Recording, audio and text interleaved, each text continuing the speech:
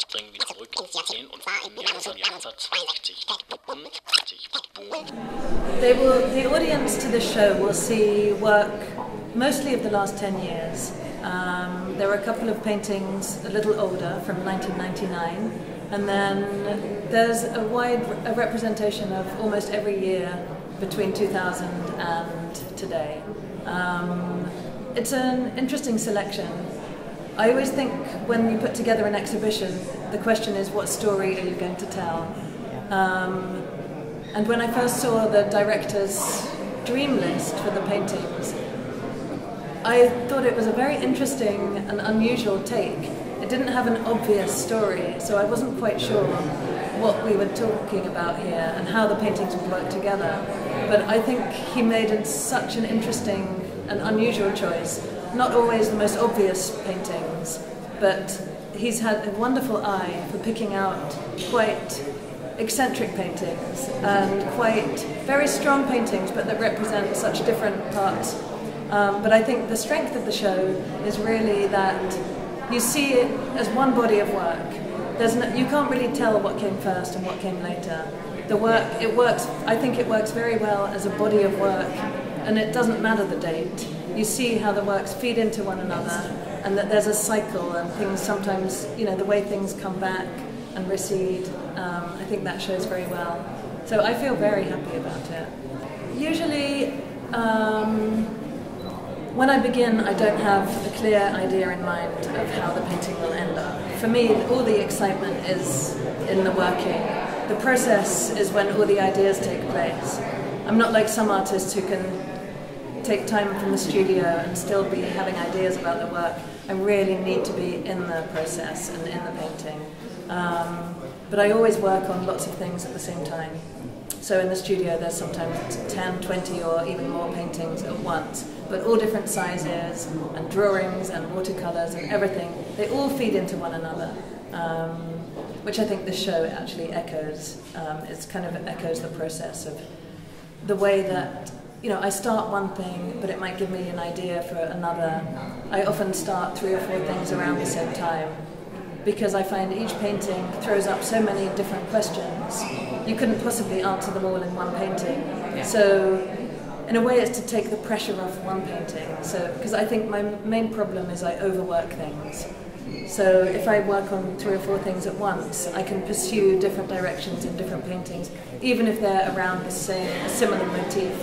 So with these paintings, and actually with the one opposite of the single figure of a male, there was something very specific, a specific motif that I began with.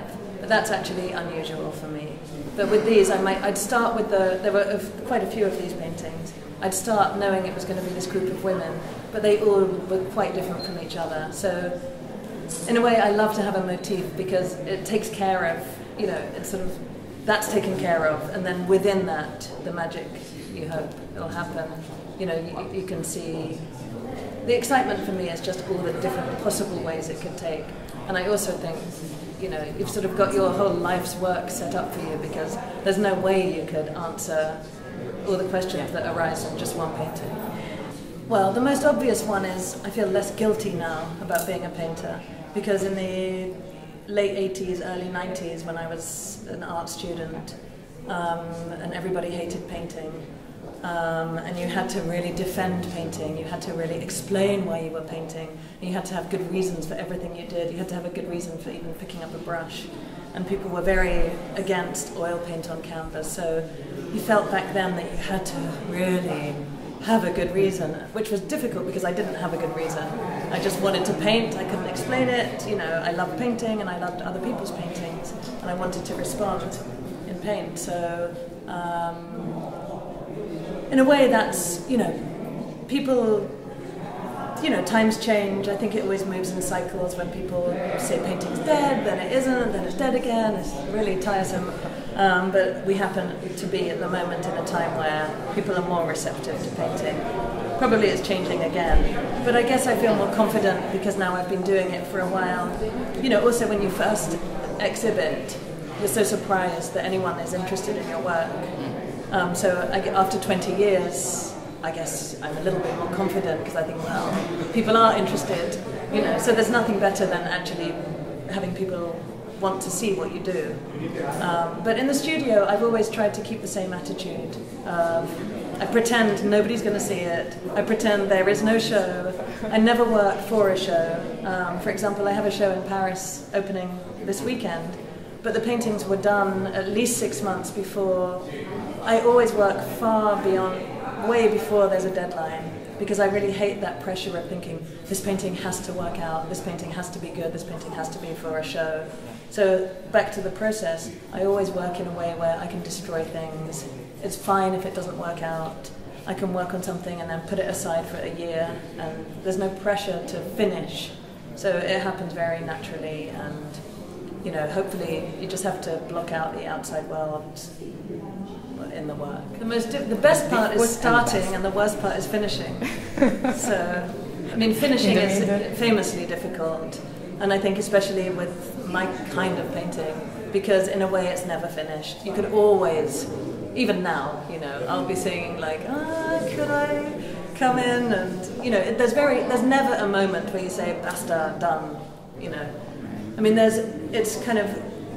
it's always guessing a little bit. I often say, you know, when I think a painting's very close to being done, then I'll leave it, I hang it on the wall and live with it for a few weeks, and then it tells me if it needs more or not.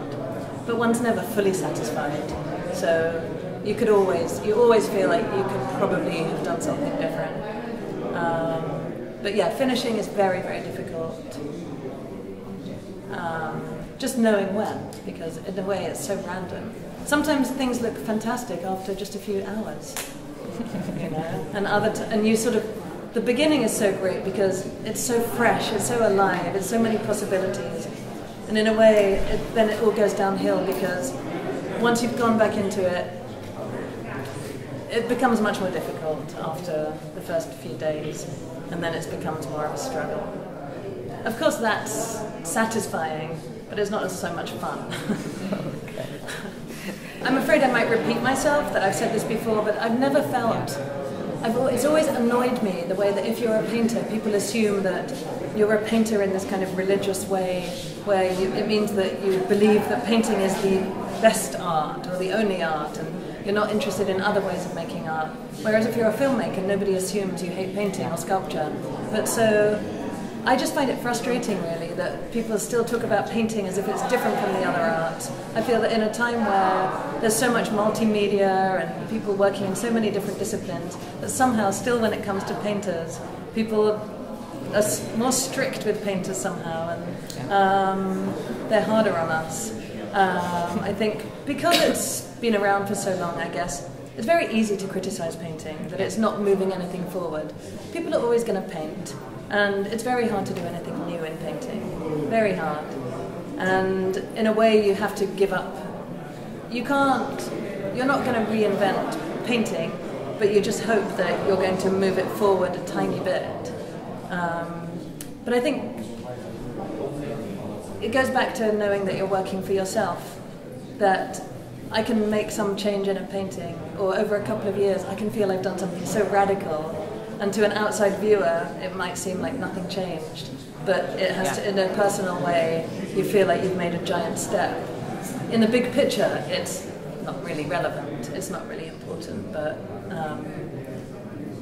you know, I can't say that, I mean, I'm a painter, so of course I think there's still somewhere for painting to go. On a bad day, I think, you know, what's the point, because everything's been done in painting. But, you know, then what's the point in any of it? Yeah.